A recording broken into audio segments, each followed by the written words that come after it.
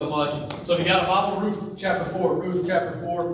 We'll be finishing up this series, going through the book of Ruth. It's been my honor and my privilege, man, to teach you guys the book of Ruth. It's my honor and privilege every week to teach the Bible. I love, if you can't tell, I love to teach the Bible. Like, I just love it. I think the Bible is the coolest thing in the world. I think it's amazing. And I just love the opportunity to get up here and explain things to you that God has shown me, that people have shown me about God's Word and how it has changed my life. And so I'm just thankful for that. And this book is one of my favorites. I come back to it often. And reread this story. I love the book of Ruth. I love how it begins, love how it ends. We're going to talk about how it ends today, okay? And so, real quick, I just want to do a fast recap. Ruth chapter 1, we looked at this idea. We said, look in the mirror, right? Elimelech, he didn't look in the mirror. He went looking for God's provision somewhere else.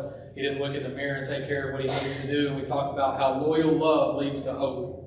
And when you see loyal love, you see it in Ruth towards Naomi, and at the end of that chapter, you see hope. It's like, could something happen that might be better than it is now? Death, destruction, terrible things have happened in chapter 1, but there's hope. And it's all because of this loyal love that you see. And Ruth models the loyal love, this chesed of God. It's a word that talks about God's covenant faithfulness to us.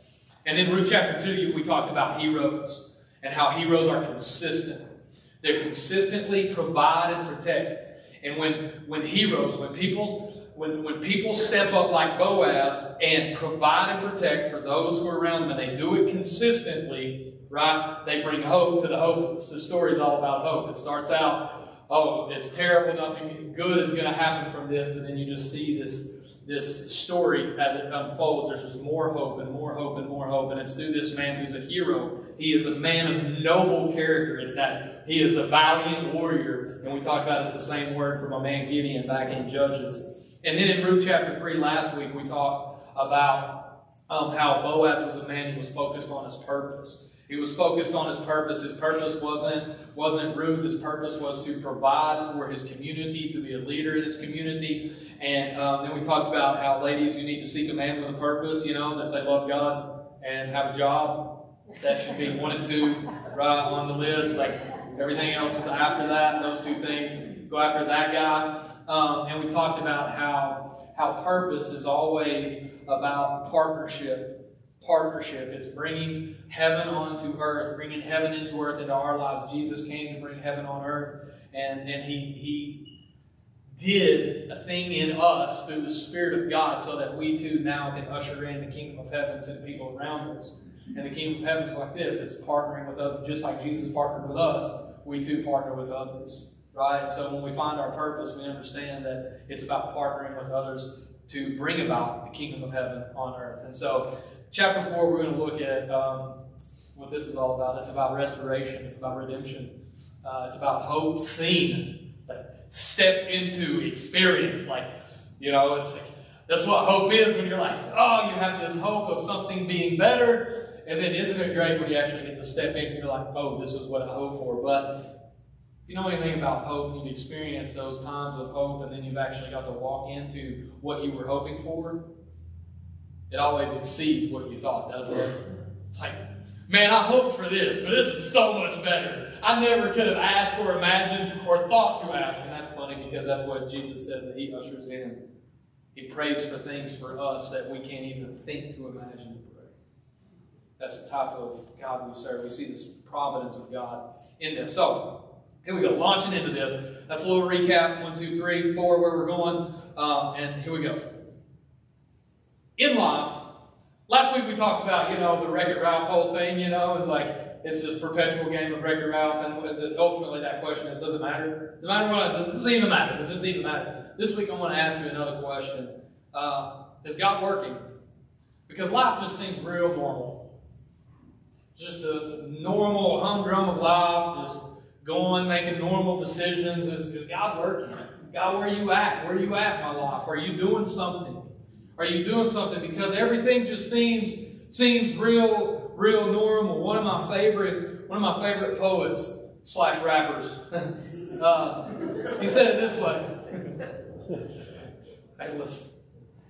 I grew up through the 90s, okay? I can't help it. But he says this. He says, we want life to look like the book of Exodus, but what it really looks like is the book of Ruth. You know, we want the fire cloud leading us, right? And the smoke leading us, right? We want to see the Red Sea parted. We want to see plagues. We want to see miracles. That's when God's working. You know, we want the book of Exodus in our life, don't we? When he says, man, most of the time in life looks like the book of Ruth. The book of Ruth is death, destruction, pain, work, commitment, consistency. Is anything going to get better? Yes, I have a hope. That's what life truly looks like most of the time. And so to answer that question, man, I think we all are asking that question at times in our lives. Man, God, where are you at? And believe it or not, the book of Ruth is all about God working. Although, there's no point in the book of Ruth that you see it explicitly, directly, literally say, God did this. It's about God's providence. It's about how God is at work through the obedience of man. These two things are hand in hand. How they go and work through.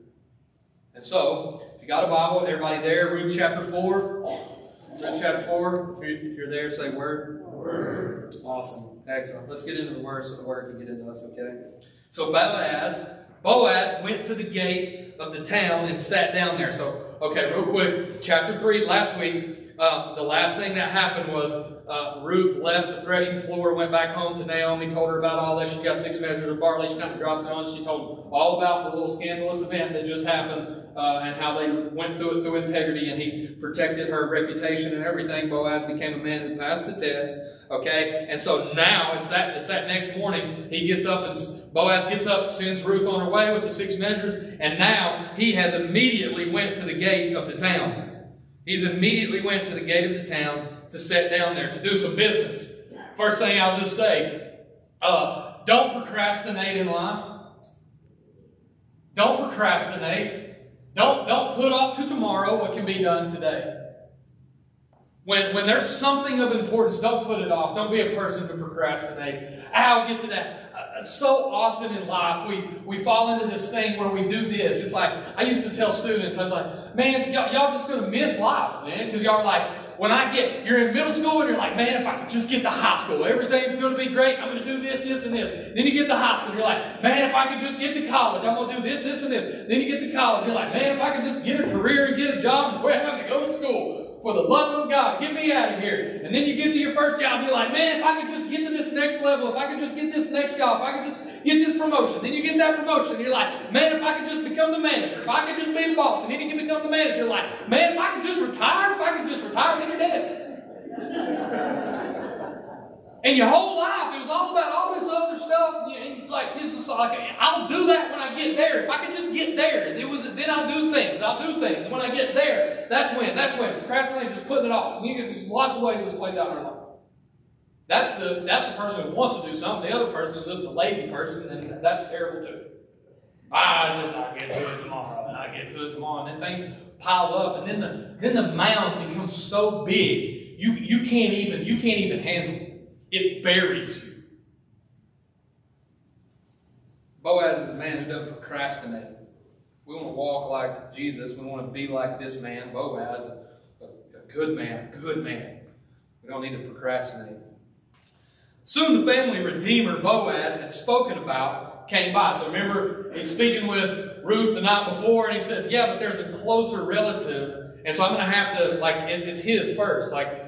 He's his opportunity, so I have to give him that opportunity first, okay? So that's what he's talking about. And it just so happens, you hear that in this book multiple times, it depends on the translation, but here, I think it's the King James translated the same as chapter 2, when it just says that she just so happened to find herself in Boaz's field. And then it says, it just so happened that Boaz shows up at his field. And here you have, just so happens that the guy that Boaz needed to talk to comes on by the city gate. Could it be the providence of God in this book? Absolutely. We'll get back to that, though.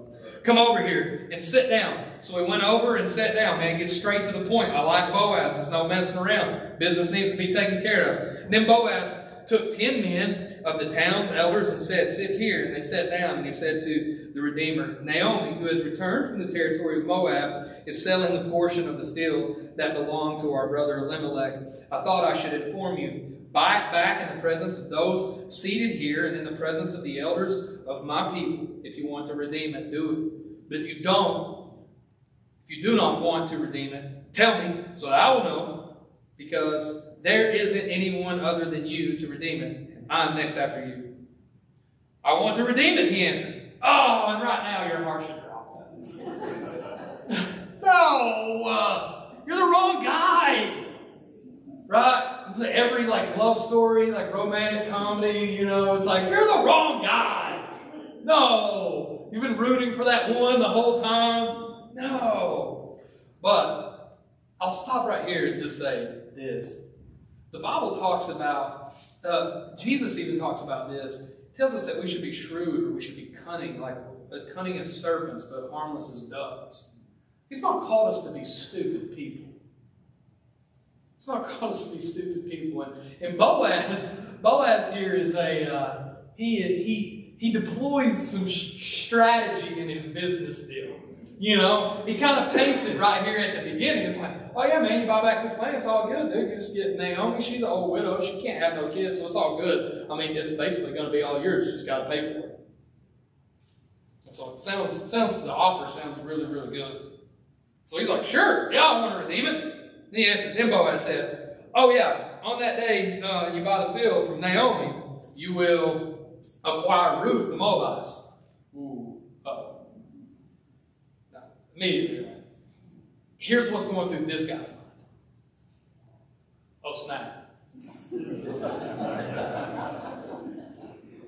I got to figure out how to go back to my wife and tell her that I got a new wife. I got another wife. I got to give her some. This whole thing, right? The wife of the deceased man, to perpetuate the man's name on his property. Then they replied, pretty quickly, I might add, yeah, I can't redeem it myself. No, I'm out on that. And there's lots at play here. I'm not going to go into all the Hebrew stuff, but there's laws involved here and how all this works, and there's a system set up to protect these people when things like this happens, is various circumstances, and so one of the things is that you were responsible for giving that woman a child, and basically it would sort of be yours, but sort of not at the same time, because it would be hidden. Elimelech's lineage is kind of how it would be, and so it's a whole. There's all kinds of things. It's to carry on the name of a person. There's lots of things going on here. Okay? But suffice it to say that this dude, this is the thing, and this is what I want you to get. It's going to cost this guy to do this. It's going to cost him something. And he doesn't consider it worth it. He doesn't consider it worth it. Boaz, however, is like, it's worth it. It's worth it. The Redeemer replied, I can't redeem it myself, or I will ruin my own inheritance. So see, he's got his money on his mind. Not just Naomi, not just this widow, Ruth. He doesn't really have him in his mind at all. See, Boaz is a very good businessman. He knows that it's going to cost him something, but Naomi and Ruth are worth it to him. He's a good man, isn't he? Take my right of redemption because I can't redeem it. And now you're like, yes! Yes! Boaz, Ruth, let's go! So, at an earlier period in Israel, a man removed his sandal and gave it to the other party in order to make a matter legally binding, considering the right of redemption or exchange of property. This was the method of legal binding as a transaction in Israel. Seems kind of weird, doesn't it? Take off your shoe and give it to somebody, but this is how they did it. And it's kind of based on this idea. So what they would have done is they would have went out and they would have walked around the property that they're talking about. That's part of this buyback. And then he would say, okay, all the dust from this property is on this shoe, and it's this picture of the dust that's from this property. As I'm handing it to you, it's now your property. So that's kind of how they made that little deal. That's what we think it is. Okay, that's the best explanation that's out there that I have discovered on the whole sandal crazy binding thing. But here is something that I would point out. If you're going to go in business, like, be smart. It's okay. Yeah, I've heard people before like, oh, I'm going in business with my family member or this Christian guy that I know or whatever, and it's like, we're just kind of handshake on it, you know, word is my bond kind of deal. All y'all know stories, and we can list out a slew of stories. It's not against God's law or against God to make a contract that's clear and have witnesses and that everybody is on the same page. We know the expectations for this person and this person. We know what's going on. Boaz is a wise man. We know this already. He's been successful in his business, what God has called him to do and doing his things. You follow his example. Guys, follow his example. So he goes through, this is a method of legally binding a transaction in Israel. So the Redeemer moved his sandal, said to Boaz, buy back the property yourself. Boaz said to the elders and all the people, you are my witnesses, so that I am buying from Naomi everything that belonged to Elimelech, Chilion, and Mahlon. I have also acquired Ruth, the Moabitess, Mahlon's widow, as my wife to perpetuate the deceased man's name on his property, so that his name will not disappear among the relatives or from the gate of his hometown. You are my witnesses today. Just information. He did not have to mention Ruth in this. In this business contract, it's really only about, business-wise, it's only about the land and about acquiring Naomi. And he mentions Ruth. Once again, isn't Boaz a good guy? I want to pause right there. We'll come back. We'll pick up on a reading of this in just a minute, okay? This is what I want us to see. In that first, I mentioned it just a minute ago, in that first verse, it says, it so happened that this guy came through the gate and he was there. And as I pointed out, man, this is the providence of God. This is the providence of God. This is what's happened. It's so it happened. God is at work of bringing about his purpose and his plan through the obedience of these people. Boaz, Ruth, Naomi, not their perfection, not them always getting it right, but through their obedience. You know, it's this idea, is like, in this book, it's those moments where it's like, they find themselves at the right place at the right time. And every one of you in here have stories like that. Where it's like you almost stumbled into something, and you stumbled into something great. You go back, you talk about it, and you're like, man, it just so happened that I showed up there and met this person, or I went to this place, and I don't even know. Wow, I want to read something to you. I wrote this. It just so happened that joining the military, first of all, let me just tell y'all something. When I joined in the military years ago, it was no noble act. I wasn't like, I want to go fight. Like, I was like, woke up one morning, never had aspirations to be in the military. I know this is really hard to believe. It seems really far-fetched, but this is so true. But this is how I lived my life at the time, too, which is, we could go down a whole other road and tell you all the problems that, and you can imagine and think of them, that came from living my life this way. But I literally just woke up one morning and was like, I'm going to go join the military. And I just went and did it. Like 4 hours later, I came back home. It was like my friends were there, and they were like, where you been, dude? I was like, I just signed up for the military, bro. They was like, wait, what? Yeah, I did it. Okay? I don't know why I did it. I just knew it was better than what I was doing. And I think that was good enough reason for me at that moment in my life. So I just so happened to join the military, and just so happened to work in the same unit as Ben Mellon. And he just so happened to share faithfully to me about Jesus and his friends. He also just so happened to show up at a car wreck that I was on the way to work that I had. And so he's like, he just so happened to say, you going to come to a Bible study Thursday now? At the car wreck. That was classic Ben. How you doing? So you going to go to Bible study? I just so happened to say, yeah. I just so happened to run into a young lady named Elizabeth there. And also, just so happened to be being led by a young man named Josh Thompson. First time I ever met that guy. She just so happened to got a flat tire, and I just so happened to change it.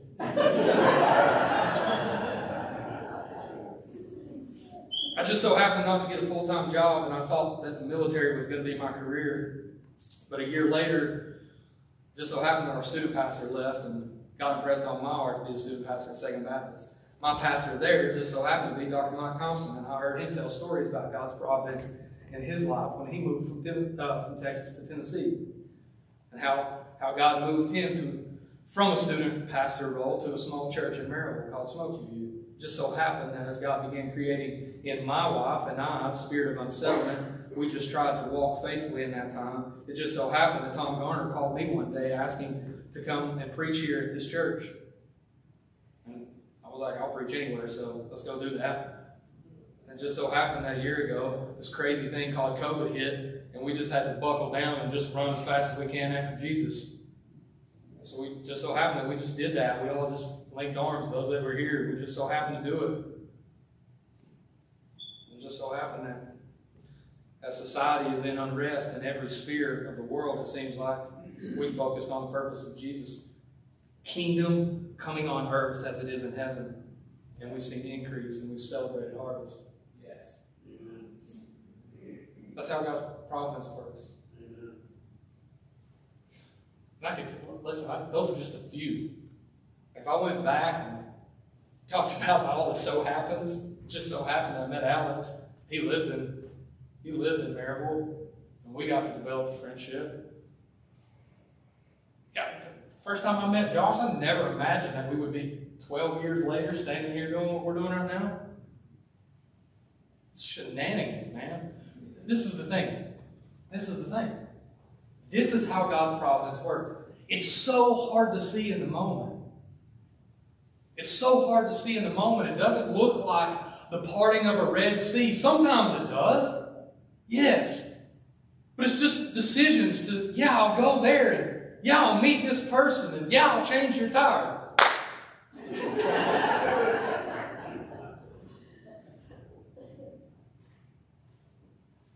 And that's how it works. And then God ties together things.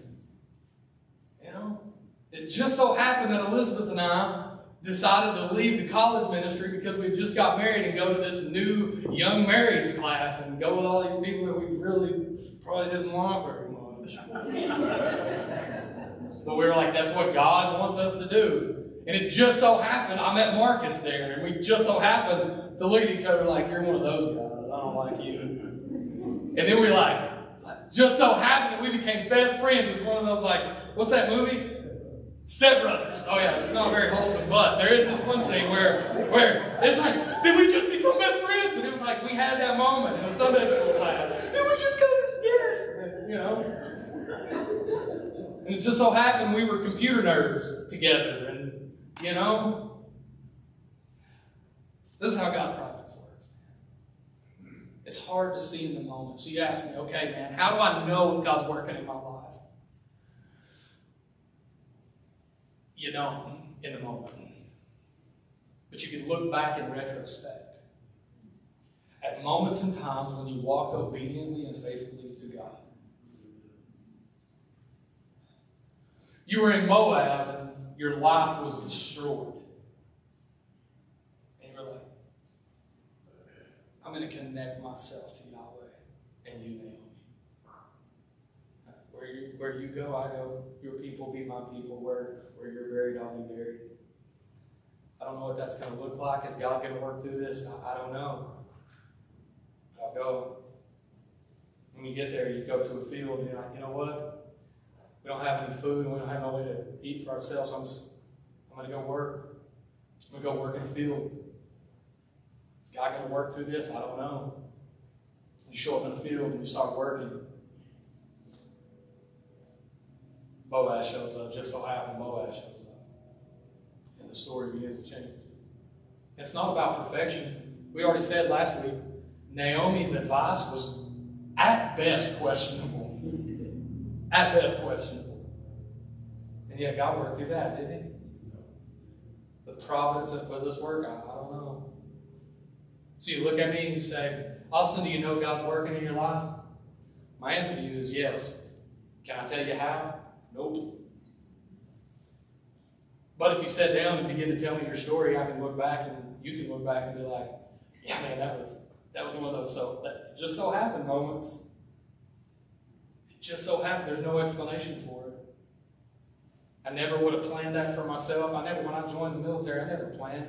That was not my plan. It was not my plan. I didn't even go 100 feet within a church. Up probably half a mile. It was not my plan. But it just so happened that God brought people into my life. That's how it works, man. That's how it works. The more we live faithfully, the more we see His faithfulness. That's His providence. Say, yeah, I've not seen God work in my life. Have you been obedient to what you know? It's a question. So many people have asked me at times, they're like, man, I just don't know what I'm supposed to do in life. Do the clear things that Scripture tells you to do. And then God will begin to bring about things, and you'll be able to stand and be absolutely sure because you've seen the faithfulness of God. But He comes. When you don't know what to do, do what you know. Be obedient. Walk the way of Jesus in the simple things. In the simple things. And trust that God is working. And the more you walk in faithfulness, the more you will see the covenant faithfulness, the loyal love that is said of the God in whom we serve. And He says, those who walk faithful with me, if they seek, they will find. Those who knock, the door will be answered. I have plans for you, plans to prosper you. I'm not talking about necessarily monetary prospering. That's not necessarily the idea. But some people, that's God blesses them that way. But I'm talking about a life that's better than you could have ever imagined. This is how it works through just small steps of obedience. Do exactly what you know He's calling you to do. John chapter 14 says this in verse 23. Jesus answered, if anyone loves me, he will keep my word, and my Father will love him, and we will come to him and make our home with him. We will make our home with him. We'll set up residence. When people come into your presence, they come into our presence. This is the kingdom on earth as it is in heaven. This is a good purpose. And how does He say it comes? Those who keep my commandments. Those who love me, they'll keep my commandments. And I'll make my home with Him. This is what He does. We know this to be true because as parents, the more our children obey, the more we allow them to do things. Listen to that. I have this conversation with our kids all the time. It's like if they have a good outing to Aldi's or Walmart, and they don't rip toys off every aisle. I like this. We tell them afterwards, you did really, really good. And the more you act and behave this way, the more we can do together. The more we can go out and experience. And every parent in here knows that's true. You've walked in that. He is our Father, and He is the same way. Except He's way better than you and I. It's way better. Do what is clearly prescribed in Scripture. Develop a noble character through the disciplines of faith. So I don't know if God's working in my life. Cool. Okay? I'm just going to tell you, He will if you do these two things. Develop a noble character through the disciplines of faith. Like Boaz. He's a man of noble character. Begin to put into practices the ways of Jesus as we just came out of the series. Walk the way of Jesus. Develop loyal love in the relationships that God has given you. Develop, has said, loyal, loving relationships. Work on that. Walk out the practices of God and start working on loyal love in the relationships that you have. Do those two things. 5 years from now, you'll look back and you'll see the providence of God. You will have so many it just so happened stories that it will blow your mind. Because God is always at work. And the third thing to do leads to my second major point. Surround yourself with godly people. Surround yourself with godly people. Let's pick back up in Ruth chapter 4, verse 11. Verse 11. You got your word? Say word. All right. It says, all the people who were at the city gate, including the elders, said, "We are witnesses. May the Lord make the woman who is entering your house like Rachel and Leah, who together built the house of Israel." That's some good people to have around you, isn't it? Yeah, this woman, Ruth, the Moabite woman, the one who's an outcast from over there. But you know what? We're going to speak blessing over her in your house. May you be powerful in Ephrathah, and your name well known in Bethlehem. May your house become like the house of Perez, the son Tamar bore to Judah, because of the offspring the Lord will give you by this young woman. Boaz. Boaz is surrounded here by people that speak blessing over his life. Are the people that are surrounding you, are they speaking blessing into your life? Are they respectful? Do they hold you accountable? Do they call to the greatness in you? Are they witnesses? Are they people that know your reputation and care about your reputation? One of my favorite terms, and it's a negative term, but I think it paints a picture so good of the type of people we don't need to be in our lives. It was interesting. We were in our growth group downstairs with the young adults, and my wife was hitting all over, and I wanted to just jump into this portion of the sermon right in the middle of this small group, but I held myself back because we can talk about it next week. But you need to surround yourself with people who are good. And this is the people you don't need around you. There's a term that's been coined called energy vampires. And I love that idea to think about people that are energy vampires. I don't like to think about people that way. It paints such a picture in your head of the type of people that you need to remove out of your life. Energy vampires. Here's a couple of things. Also, be careful not to categorize people into this without a lot of thought. Because the reality is we all, at times, are energy vampires. But I'm talking about people who are consistently, day after day after day after day, this is their way of life. Your way of life is the way of Jesus. Their way of life is this. You need to think very seriously about the roles and the responsibilities and the parts that they play in your life. People that have no accountability, that run from accountability. These are energy vampires that always drama. It's always another thing. It's always another thing. Always drama. I'll give you a list of some things. Hey, these may be energy vampires in your life. No accountability. Always drama. The one-upper. They're always concerned about, they hear something from you and then they have to, oh yeah, well this, and then they dump on their great story. They downplay your problems, upplay their own. Oh yeah, that's not that big a deal. Listen to what I got going on. They act like the martyr. Play that victim card all the time. They use your good nature against you. They exploit you. Because you're trying to walk the way of Jesus, you're trying to be kind and gracious and love people. They exploit that. They see it as a weakness, and then they come in and exploit it. They guilt trip you, or they declare ultimatums.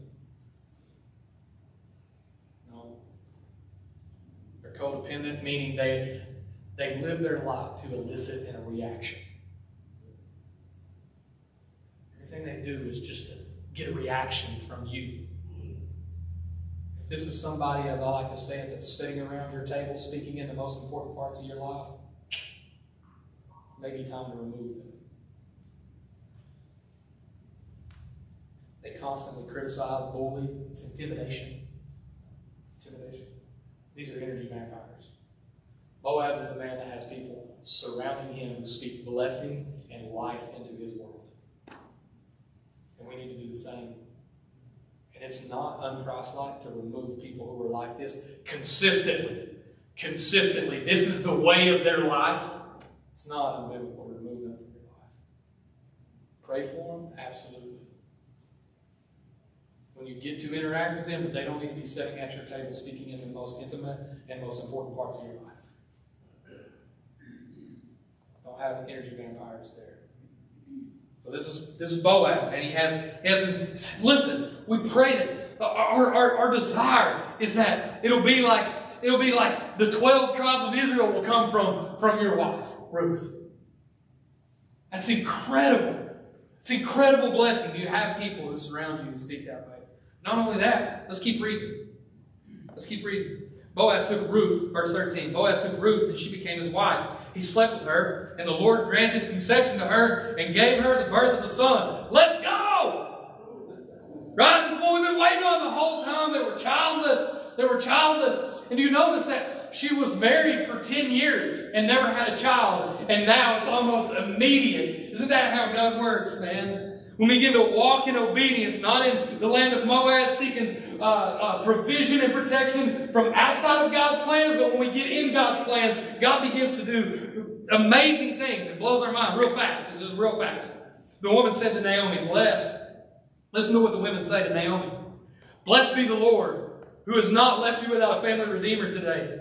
May his name become well known in Israel. He will renew your life and sustain you in your old age. Indeed, your daughter-in-law who loves you is better than 7 sons, has given birth to him. Naomi took the child, placed him on her lap, and became his nanny. The neighbor women said, a son has been born to Naomi, and they named him Obed. We'll just stop right there. They speak honor over Boaz. The women that surround Naomi speak honorably about her husband. About what's not Naomi's husband, Ruth's husband.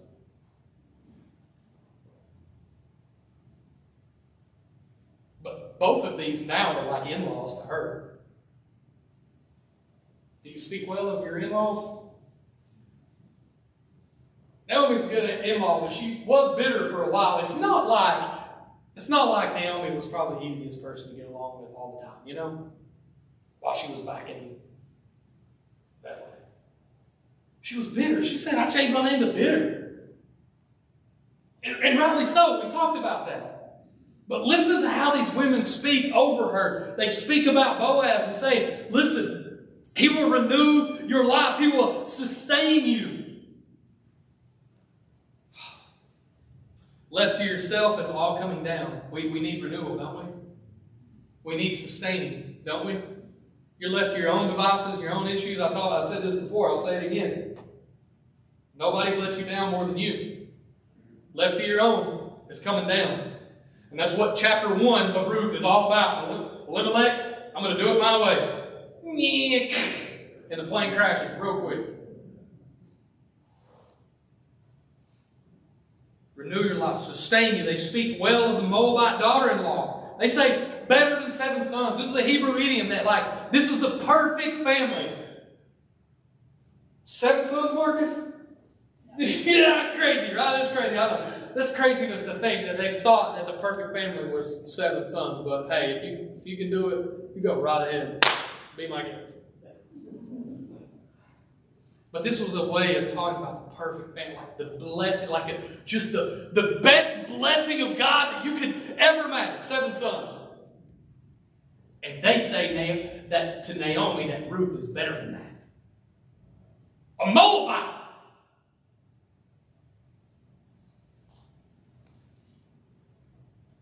There's lots of negative things they could have said about Ruth being a Moabite. And yet they choose to speak about Ruth this way. Is that the type of people that you're surrounded with? They speak prophetically over Ruth's son. They call him Obed, means worshiper. He's going to be a worshiper. He's going to be a worshiper. They don't even mention the restoration of the land or the continuing of the line, the lineage. They only talk about the relationship between Naomi, Ruth, and Boaz. It's very personal. It's personal. They see the person, not the business deal. They see Ruth. They see the person, Ruth, and they see her beauty and her faithfulness and the goodness. And this is the thing. We've said here oftentimes. that's why we focus so much on individuals. Do we want to meet the masses? Yes, but we want to do it the right way through meeting the individual. We want to reach the individual so we can reach the masses. Because individuals lead to families, which lead to legacies. Individuals lead to families, which lead to legacies. Ruth chapter 4, verse 17. Second part. They named him Obed. He was the father of Jesse, the father of David.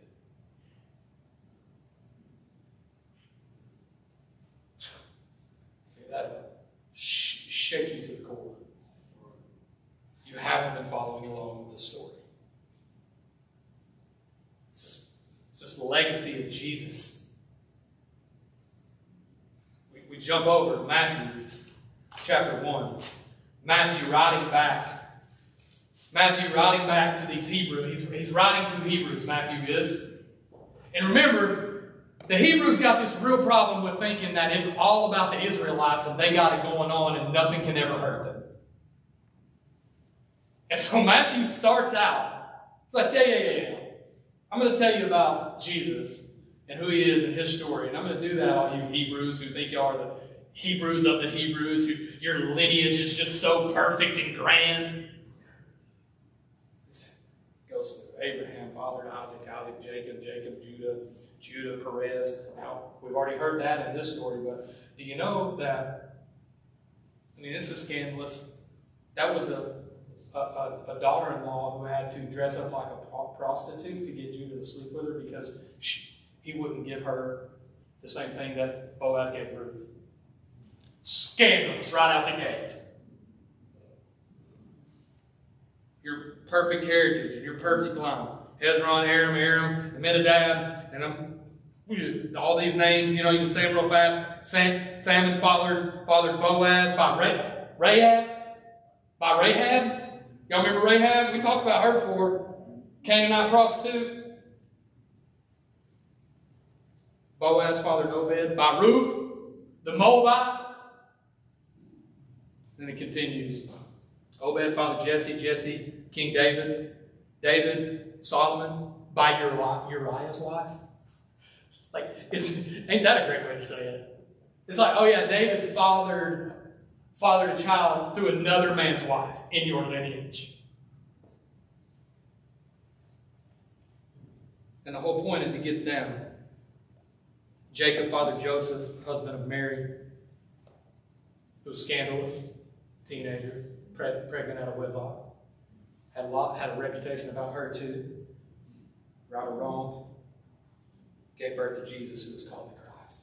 He said, the apex, the whole purpose of the followers and descendants of Abraham was to get to this man Jesus. And look how jacked up his lineage was. You think y'all are so perfect, your lineage is so good, you're so pure, just because you're descendants of so-and-so and so-and-so and so-and-so and so-and-so and so-and-so and so-and-so? Your King Jesus come from Rahab and Tamar and Ruth and Mary.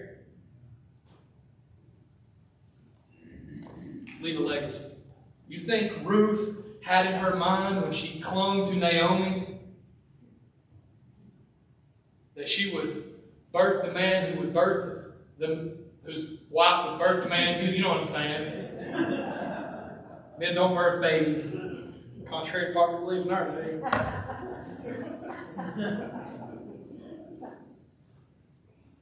That would ultimately lead to King David, the man after God's own heart.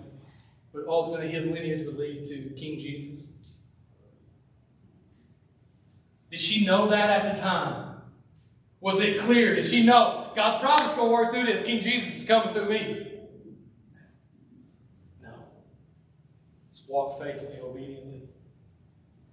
God's providence, man's obedience, working together. Jesus reveals himself in your family through the family line. This is the point. When we walk faithfully, Jesus comes about in our family. Jesus reveals himself through your family. Now, that can be your physical family line? Absolutely. Even if it's your second attempt at marriage, Ruth. So for all you who've been divorced and been remarried, God can bless that too. He is a redeeming God. You ain't too far gone, it ain't too messed up. If If you're in a marriage, dedicate yourself to it and begin to leave a legacy, walking obediently, knowing that the providence of God is at work to bring about Jesus in your family line. Spiritual family line too, though. If you don't have a family, you don't have a wife, you don't have a kid, be single like Paul. In 1 Corinthians chapter 4, verse 14, he says, I'm not writing this to shame you, Corinthians, but to warn you as my dear children. If you're single, be a person who is birthing spiritual babies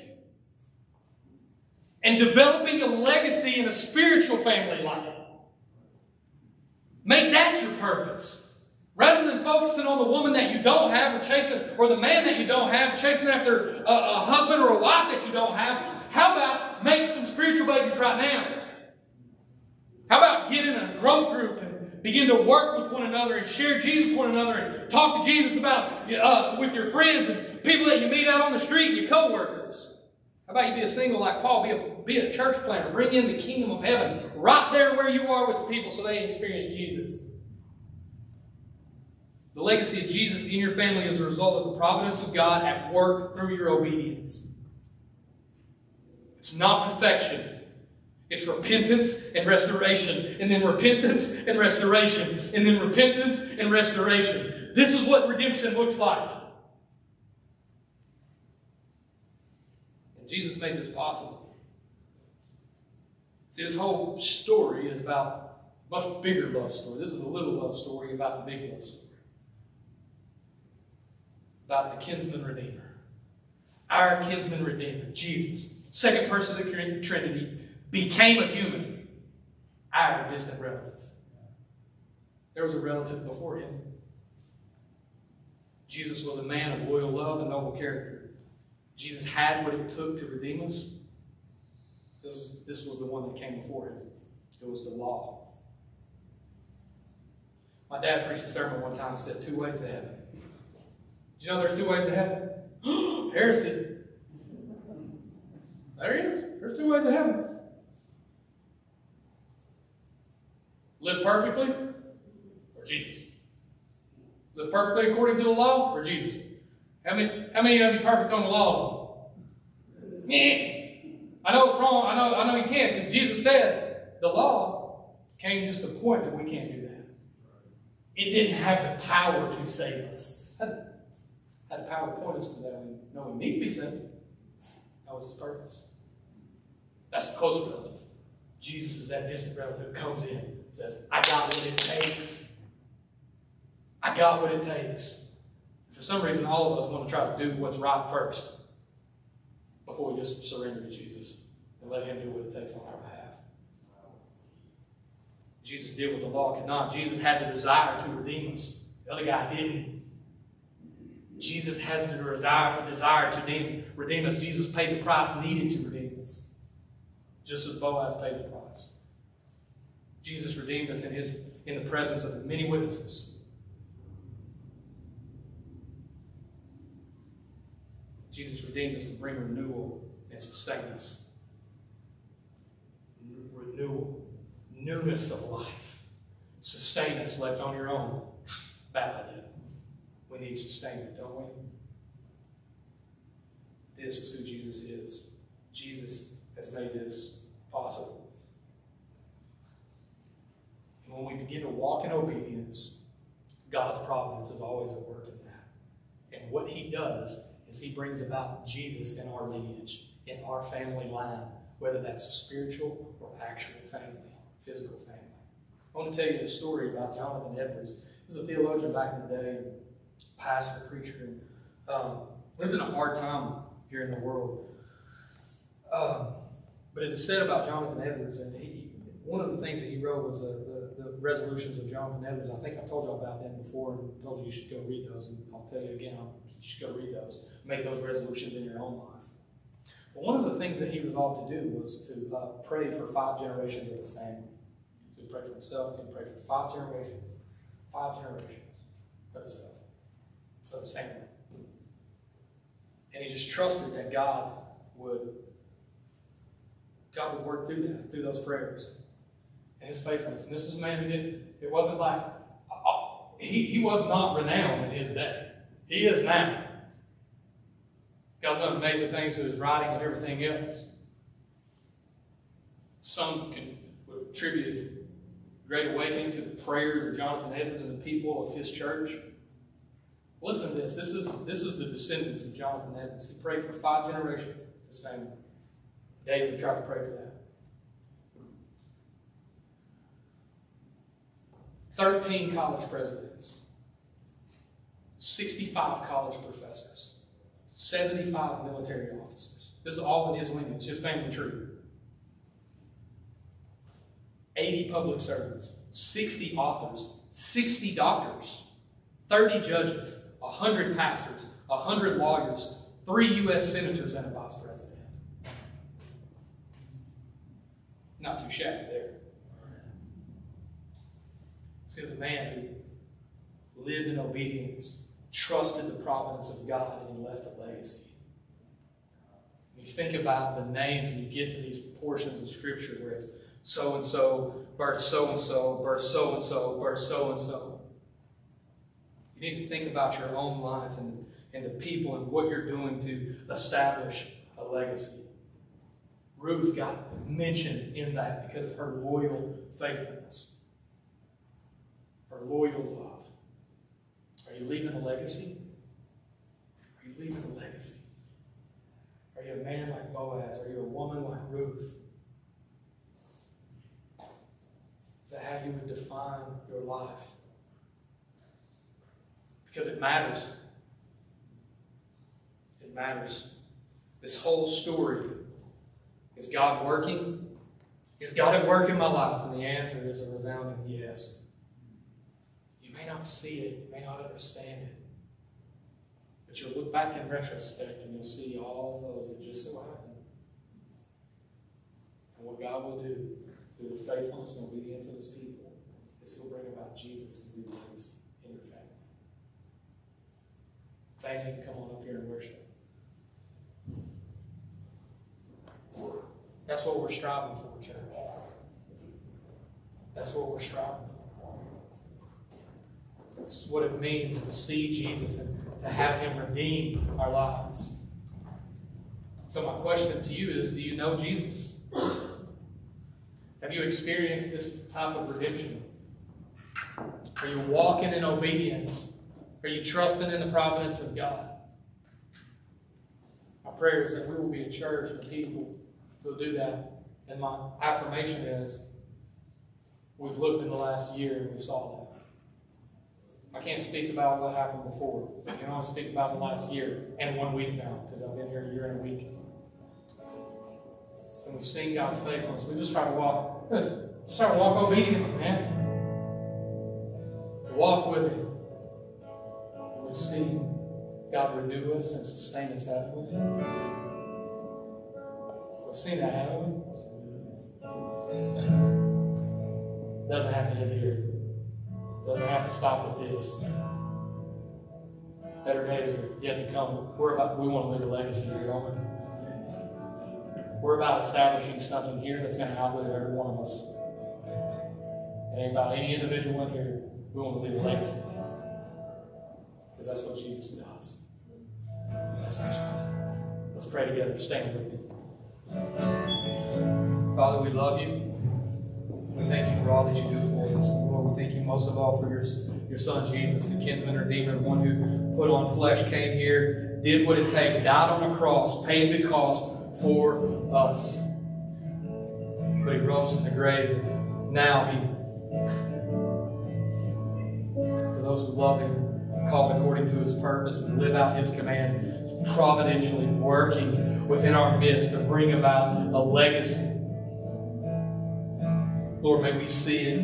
Lord, may we open our eyes and trust you and walk faithfully with you. Because you're good. You're good and you're faithful. We ask these things in Jesus' name.